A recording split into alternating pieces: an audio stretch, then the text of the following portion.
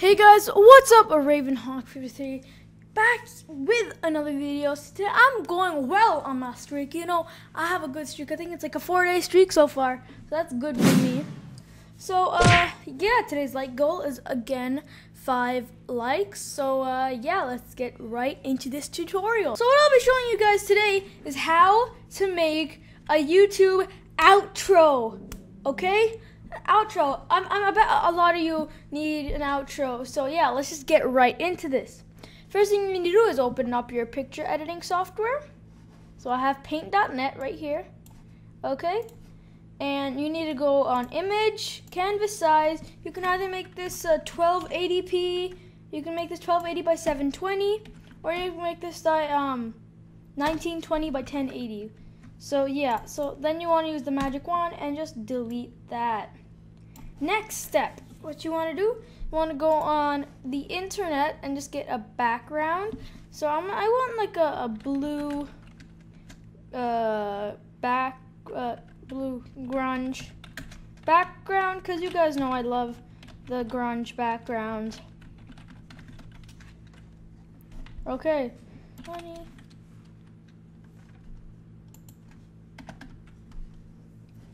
Okay, so then you can look for a cool background. I kind of like this one. So copy, and you go into your picture editing software, Control V. Control V. Dang it. Copy, Control V, and then there you go. You got your picture there. So the next step after a picture is you can even make your own picture. You can do whatever you want. You can make your own background, or you could just get a picture from the internet. So the next step, what you want to do is you want to add a new layer. Click on that, and then you can make a box. So you can make a box about like that big, and you can make the outline bigger, so like that, and then you can change the color, of course. So something like that.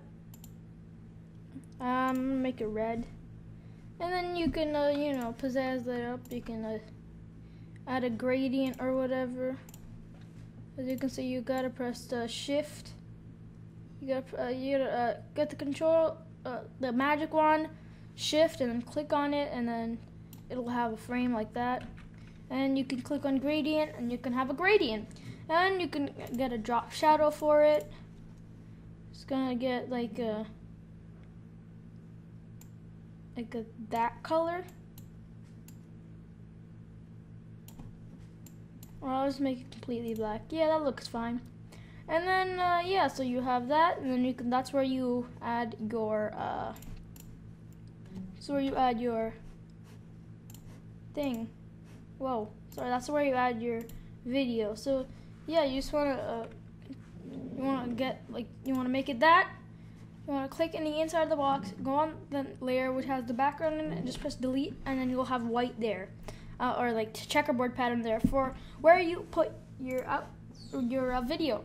So you can like do this step like whenever you want, but this is just putting your name at the top or bottom.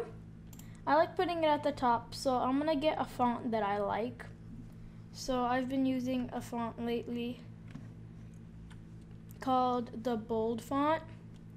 It's this font, and I'm gonna make this like 96. So Ravenhawk53, and you can make that bigger depending on what you feel like doing.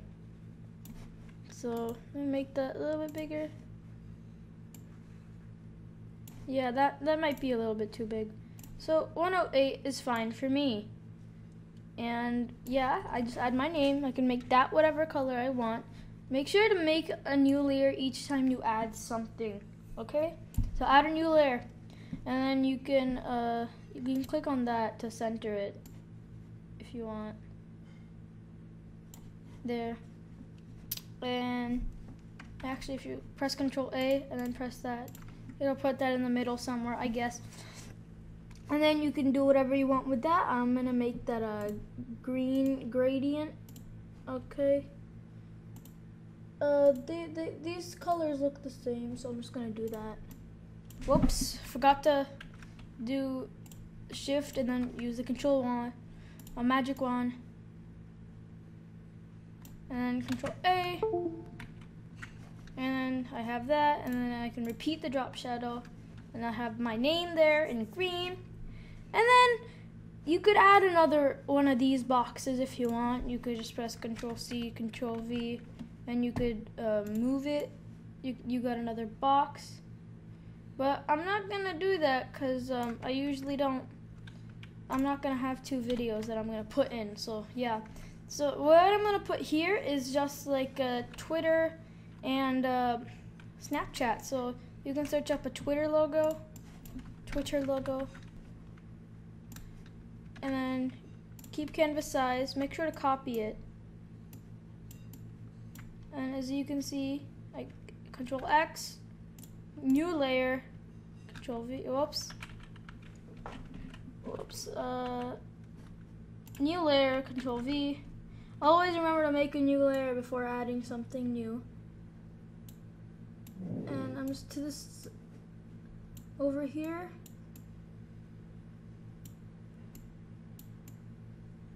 Okay, and then, yeah, and then I can add text. I'm gonna make that 72. I'm gonna make the text smaller again.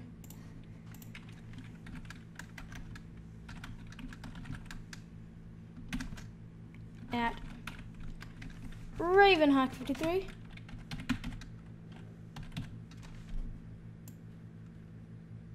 Ravenhawkle. Oh my god, this is so on paint.net is like being so annoying right now. I have no idea how to get rid of these, but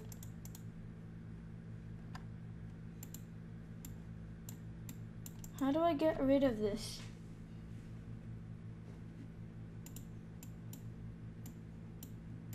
These are like not useful at all. I just use my thing to. I guess I need to make that one size smaller, and then I can make this that color, and then another gradient. I'm doing so many gradients this time.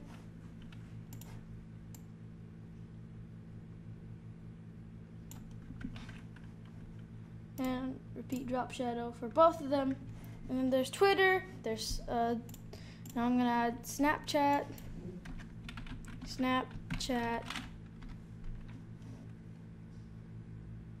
And then you can just add a Snapchat logo.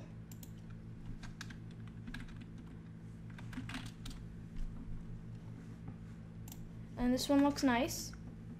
So copy and then paste it. Okay, so if it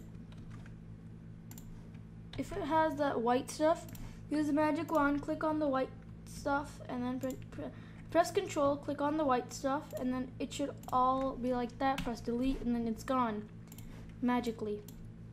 And then you should just you know, adjust the size about the same as the Twitter logo. Put it there, and then add the name. Okay, Snapchat.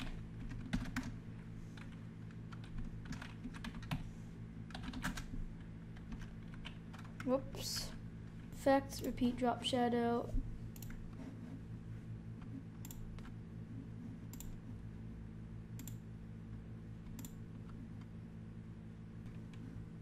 Okay.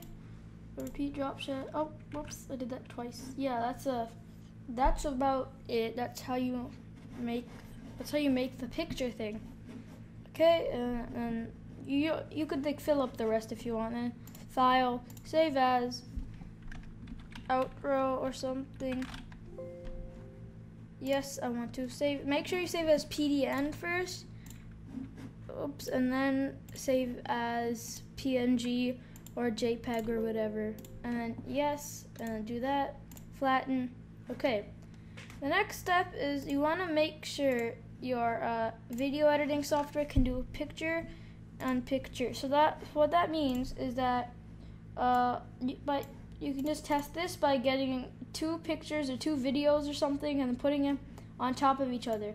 If you can do that, then well, you can make an outro. So if I can just find it here, outro.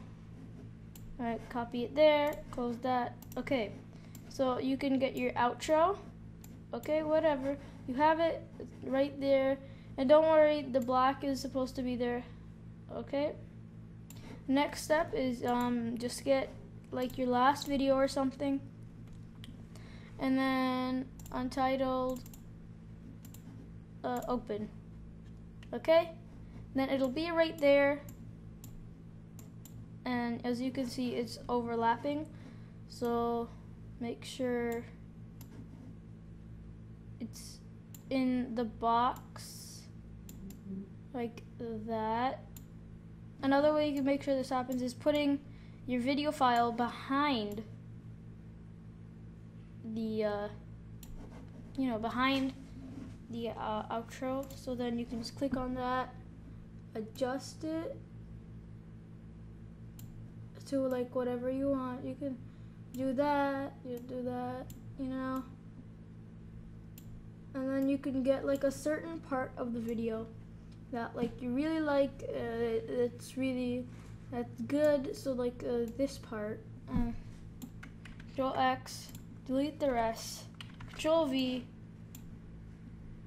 and like you can do that.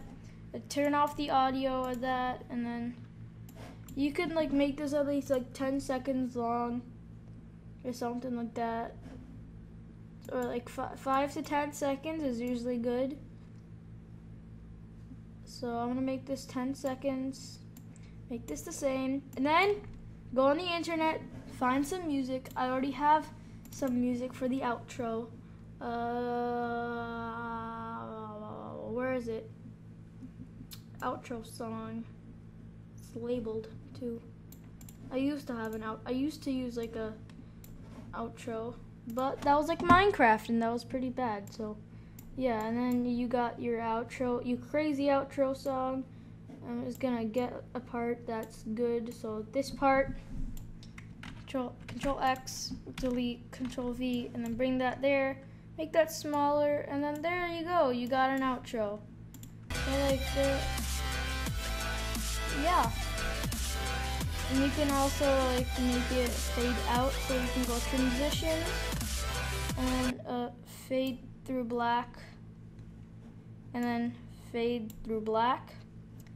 And for the outro song, you can make that fade out. So yeah, just do that. And there you go. You got your outro right there. So that's pretty much how you make an outro. So guys, if you liked this video, please leave a like, leave a comment on what you want me to do next. I also want to subscribe. So yeah, bye.